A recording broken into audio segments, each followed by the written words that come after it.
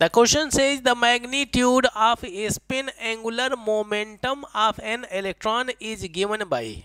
Okay, we have to calculate spin angular momentum for an electron. The formula for the spin angular momentum is under root s bracket s plus 1, and this is what we have, h by 2 pi is there. Okay, since we have to calculate a spin angular momentum for an electron, and we have learned electrons revolves in an orbit either clockwise or anti-clockwise. Okay, spinning of an electron is either clockwise or anti-clockwise, and that's why its value is always taken plus half or minus half.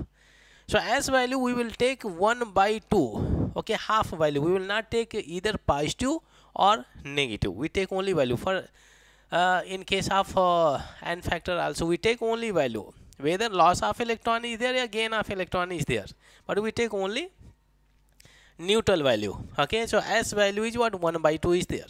Now we can plug in here for n electrons. We have 1 by 2 bracket 1 by 2 plus 1, and we have h by 2 pi is there.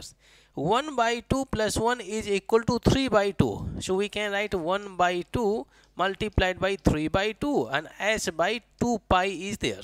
Okay, so here we'll get 4. Under root 4 is equal to 2. So we get under root 3 divided by 2, h by 2 pi is there.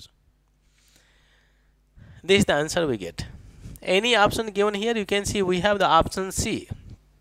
Option C is correct.